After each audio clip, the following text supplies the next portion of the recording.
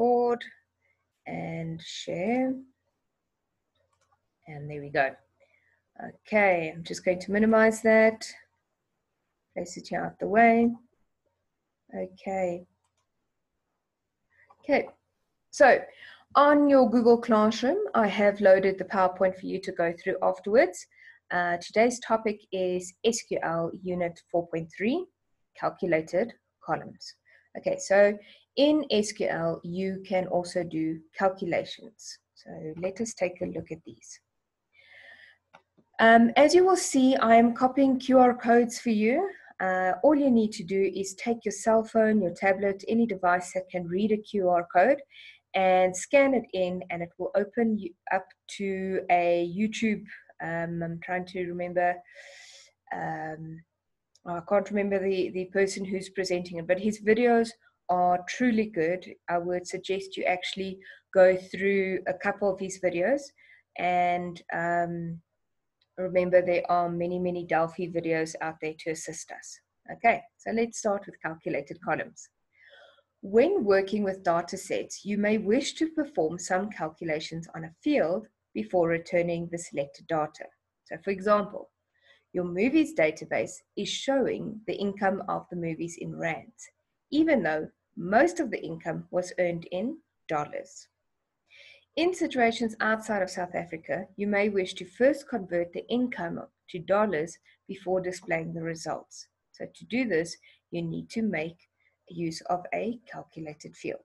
So if I'm dealing with American currency and things like that, then this is where it would be easier to read it in with a conversion. Okay. So let's just get the laser pointer going. Calculated field, what does that mean? It means the field that is calculated each time you run the query, okay? That is a theory question. It can appear in your theory exam, so please write it down somewhere. So, a calculated field is displayed in the same way as any other field on your table. The only difference between a normal field and a calculated field is that, as the name suggests, the calculated field is calculated each time you run your query. Okay. This means that the data from the calculated field is never actually stored in the database. But as you run the database, as you run your query, it will then recreate this information for you each time. Okay. Okay, so to create a calculated field, you enter the calculation into your SQL query as a selected field. So how would I actually write that syntax? I would write select, choose my field names, then here's a new word, calculation. Okay, so immediately when I type the word calculation, SQL knows I need to do a process, a sum or something. I need to do something from your table name. Okay, so, but this is not as simple as just plain, there we go, do a calculation, because now it doesn't know what to calculate. So let's take it further. The problem with these queries is that the calculated fields do not have a heading. This makes it difficult to interpret the results. So to assign a name to the heading, we are going to use our as clause. Okay. So let us look at the as clause. So calculated field syntax with as. I'm going to select my field names, do my calculation as calculated field name from table name. Okay. So do you see the difference between these two? Here I've added as calculated field name. Okay. So here's the plain field name. This one is the new field that you are creating, and it's stored in temporary storage, and we will call it the calculated field name. Okay. So calculated field names cannot be used in the other clauses such as order by. So just to pay attention to that. SQL calculations use the same mathematical operators as BODMAS. Remember, BODMAS is brackets of division, multiplication, addition, and subtraction. Okay. Okay. Let's just check. Okay, the chat is there. Let's go on. Come now. Okay, let's take a look at our first example. In the query below, the income is divided by 14 to convert the rands to dollars. So over here, you can see it's here dollar income, okay? And what this basically means, it's 14 rand to $1, okay? So use the as command. The calculated field is given the name dollar income. So I'm going to choose my calculated field example, select title from income, and I am going to say my income divided by 14 as, and I'm going to assign it to dollar income. And from where, I'm going to use TBL movies. Okay. So in the previous SQL statement, you actually just said select title, income from TBL movies, and then you specified criteria. Now you are actually specifying your criteria before you select your table. Okay. So looking at the image alongside, you will see there is a new calculated field called dollar income, which shows the original income of the movies divided by 14. Okay, so let us test this out. Let me just find my movies. SQL, remember they are attached to your activity. So let me type here, select title income, and the field's income, but this time I'm going to say divide by 14 as, and I'm creating my new field, dollar underscore income, from which table? TBL movies. And there you go. As you can see, it's created the new field for us, dollar income, and it has displayed over there. Okay.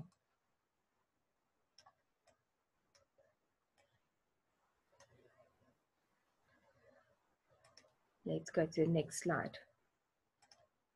Okay. Activity 4.11, select columns and rows.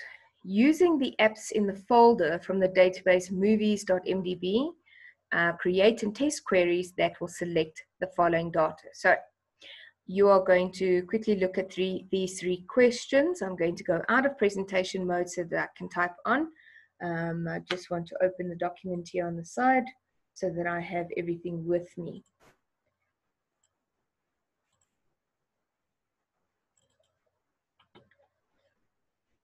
Okay, so let's see. It says then, who can answer 4.11.1 for me? All movies showing the movie title and a calculated field called lowest score that subtracts 10 from the score.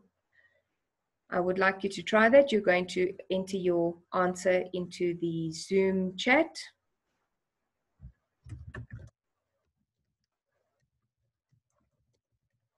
Okay, thank you, Kagiso.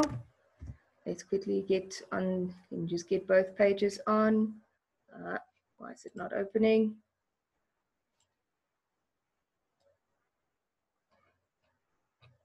Sorry, just give me 1 second.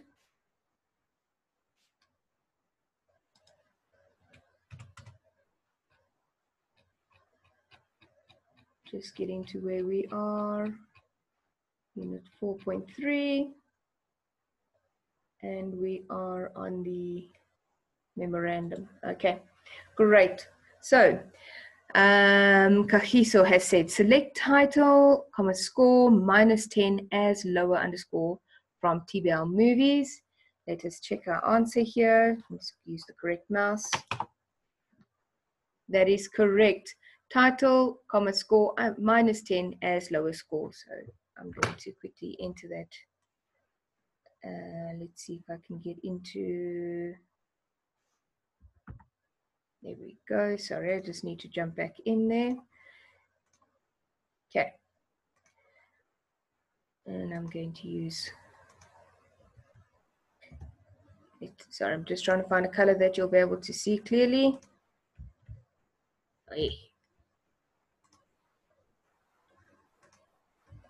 There.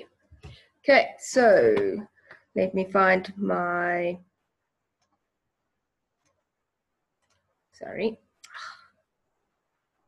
much easier just using tab. And here is this. So I'm going to write select title, score,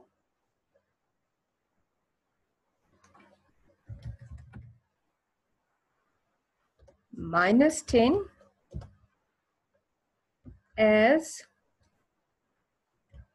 lower income, lower score, sorry about that, score from TBL movies, and I'm going to execute it.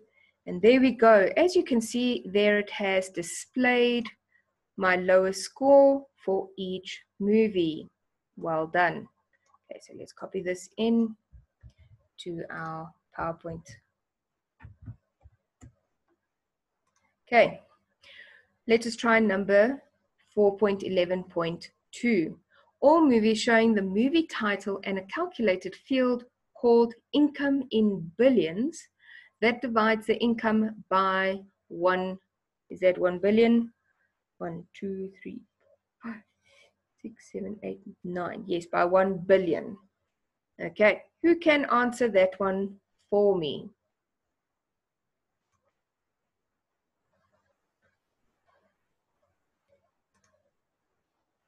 Okay, let's try.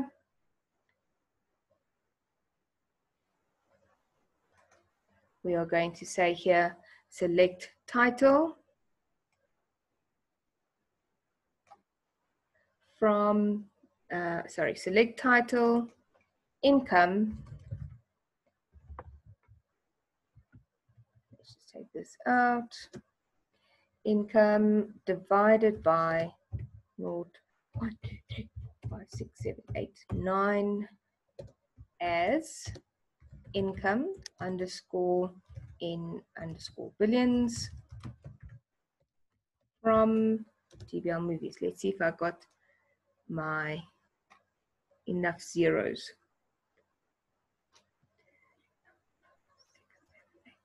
Okay, so here I can see my income for each movie in billions. Okay, wow, that's quite a big amount. Okay, great. So I'm now going to continue with the presentation. Sorry, I forgot to copy that into the answer for us. Control C.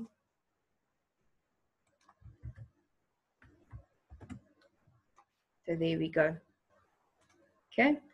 Select title, comma, income divided by 1 billion as income in billions from TBL movies. Okay. You can complete 4.11.3 for homework. Let us carry on here. Okay. Can I just get an indication if you can still see my screen? I think I've lost my pointer at this point in time, but it's okay. We are now going to carry on with functions and calculations, number functions specifically. Okay. Sorry, just trying to get to the correct screen here. There we go. Okay. Okay, so example 4.18. All carnivores listing the general name and a calculated field area per animal, where the area per animal, that's the new field you're going to create, is there less than 6 meters squared per animal to determine overcrowded enclosures. Okay, so what this query is about. Just make sure that you are now working in the carnivores database. We are now finished with the movies database. I'm going to quickly open that for us.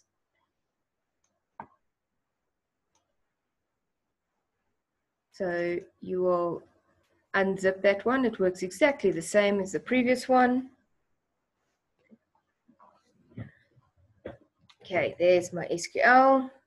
I'm just going to close the other one so I don't get them confused. Okay, so basically this is a very good one example. If you are trying to check that you don't have too many people, let's take this lockdown situation. We have to now work out that if we do go back, there cannot be more than 100 people, or depending on what the final stats are going to be. So you may need to do a calculation to work out the population, how many people there are, and then how many people will be allowed to move around. Okay, so this is the same type of calculation you're going to do. So let's get back to this one. The calculated field name cannot be used in the where clause, only the actual calculation. So select general name, enclosure size divided by the number of adults plus the number of the young. So here, what we're now starting, we are becoming, our SQLs are becoming more complex because I'm adding two fields together and I'm doing a calculation. So that section in your PAT, it's probably about 12 or more marks. It's quite a lot. I think the whole SQL marks are about 30 marks. You are required to do complex SQL. So when you do something that has multiple calculations in, we can consider that as a complex SQL. Okay, so let's get back here. I've lost my mouse again. Select general name, enclosure size, divided by, and when I say number of adults and number of young, that means all of the animals. Then as animal per area per animal, from where, table carnivores, where, okay, so previous time we stopped it from table carnivores. Boom, that's that. Now I'm adding an additional criteria. Okay, so do you see how your SQL is busy building into more and more specialized SQLs? And you will be amazed the amount, the data that you are able to retrieve from your own database.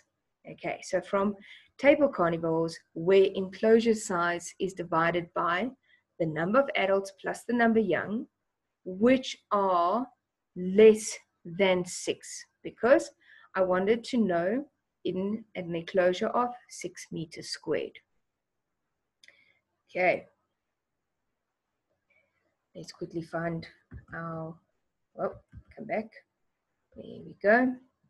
Okay, so I'm going to type here, select general name. My next field is enclosure size. And I'm going to divide it by num adults plus num young, that's another field, as area per animal. From where, which table am I going to use? I'm going to use my TBL carnivores. And additional clause, I'm going to add where the enclosure, just move it so that you can see, with enclosure size is divided by my total number, or num adults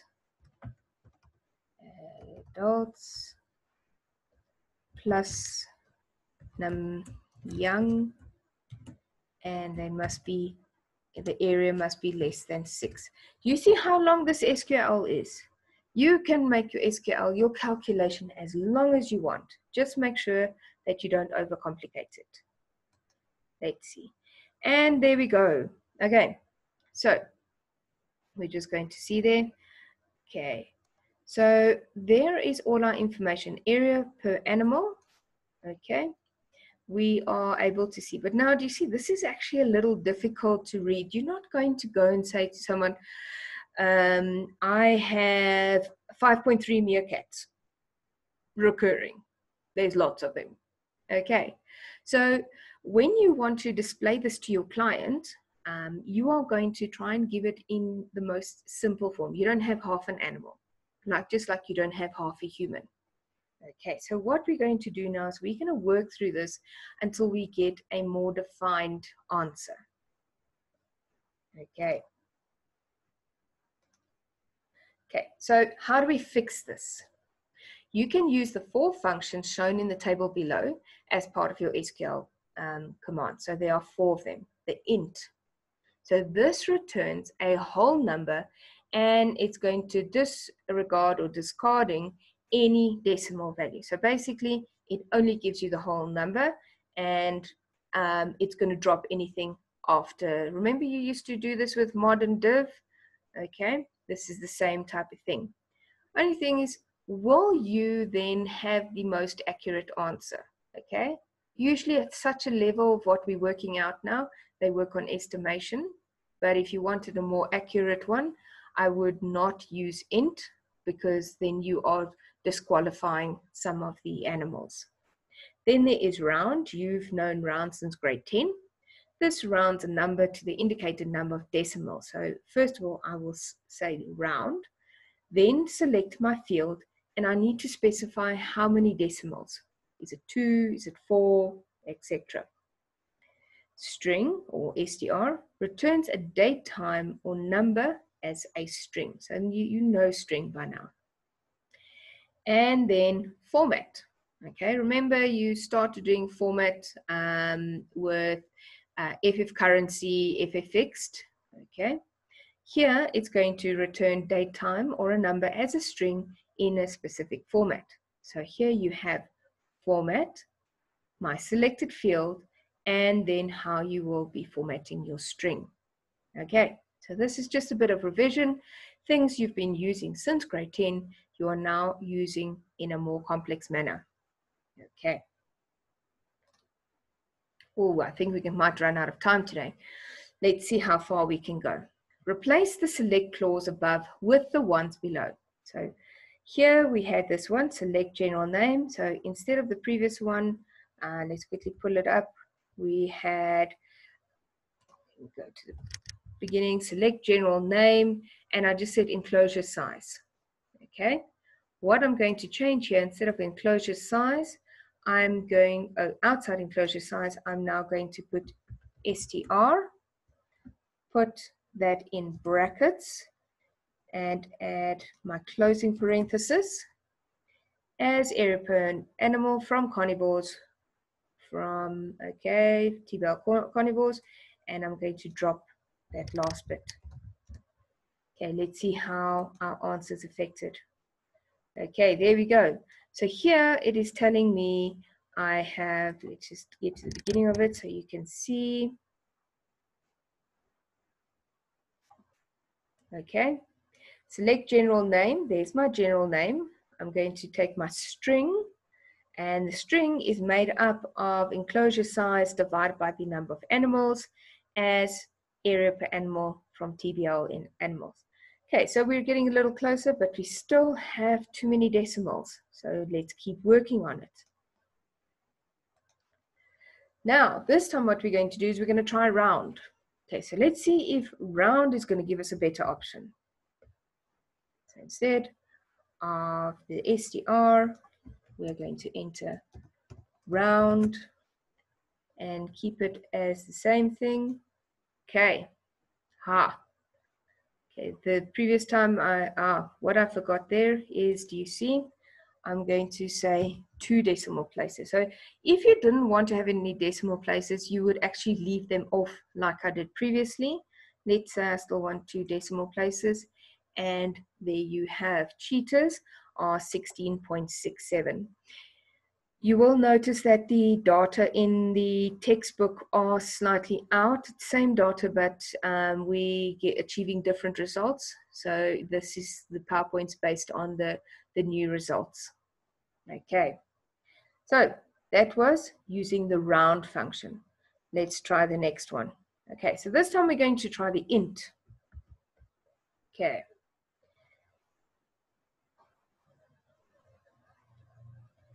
And we're going to say int. Okay.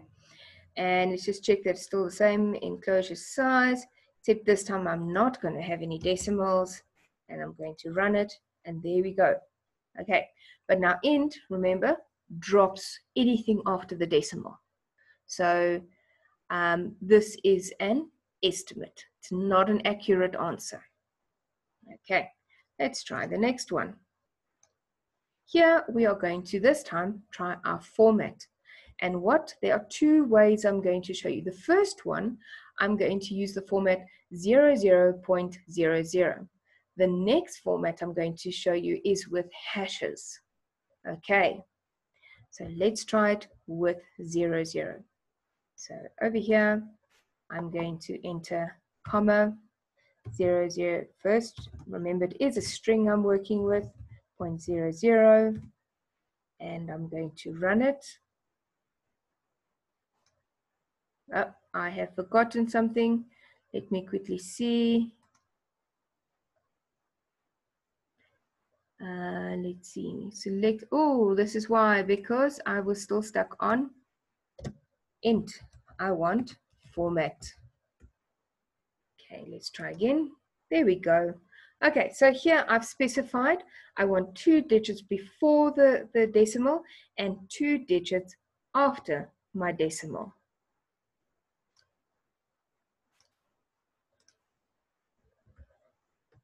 Okay, sorry, I just want to show again. Oh, we are having a terrible lag here in our area. So if, please just let me know if the video does lag.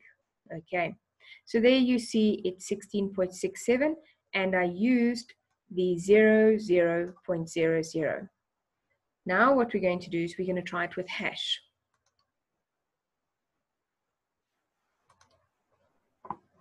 Okay, everyone's still with me? Great.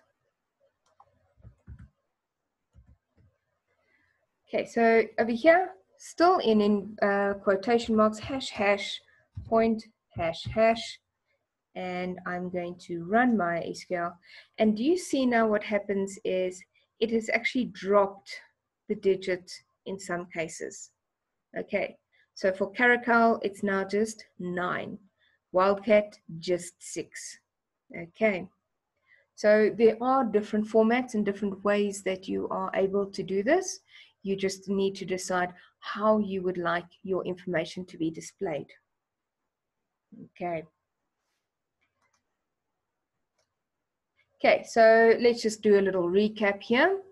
Take note that the format string from the format function takes similar string values to Delphi's. A new format examples with their outputs are shown below. So let's take a look here. So we have format, release date, and this one, how I want the format is day, day, month, month, month, year, year, year. So that means give me 2 digits for the day. When I use 4 M's, that means write out the whole month for me. If I only use 3 M's, it's going to shorten, give me the shortened version. And I want the full year. Okay, let's look at the next one. Day, day, month, month, year, year. So that is going to give me a digital answer or digital date, 15, 10, 18. Okay, now do remember what we did say yesterday about using international dates. I would possibly rather write YYMMDD to ensure, because over here you won't have a problem. Oh, we're going to run out of time soon. Okay, so I'm going to have to finish quickly. Here you won't have a problem with 1510, but say it was the 5th of October. Then it wouldn't know, is it the 10th of May or the 5th of October? Okay. Over here, day, day, month, month, month, year, year, year, and I've included my minutes, hours, minutes, and seconds. Do you see? Minutes is represented as an N there. Okay, so 15 October 2018, 12, 15, 52. So you can specify literally to the second what time that occurred. Let's look at income. I can have just a simple like rands and cents. Okay. Here I have 0 with 2 hashes. That is going to drop any of the decimals. This is income with a currency, so it will add in the format with a rand, depending on the settings of what your Delphi is set at. Please, for your exams and your PATs, make sure that your setting is set to South Africa. And then format, doing calculations, so num young divided by my total, so num young plus num adults, and with a 0 percentage minus 84%. So that is the different types of formats you can use. Okay, let's just see if there were any questions. Kagisos asked, does the hash represent the character present? What do you mean in that? If you can just let me know specifically. Otherwise, you can send me the question on Google Classroom and I'll find it out and respond to you. You could just send it on the post I sent this morning linked to the Zoom lesson. Okay. Okay, let's quickly see if there's one more slide here. Come now. Okay, here is you need to please complete activity 4.12. All your activities are going to be due on Monday. Some of them were due already today that I'd already loaded. The rest, yesterday and today's lessons are going to be due on Monday. So if you've got a little bit of time to still do it, make sure you are making notes about this. Okay, I want to try and get through this section because when we get back to school, we will have to carry on with other work. Okay. Okay. Thank you so much, everyone. May you have a wonderful day today. Let's just, there we go, it's the end of the slide. And I'm going to pause my recording. Thank you very much.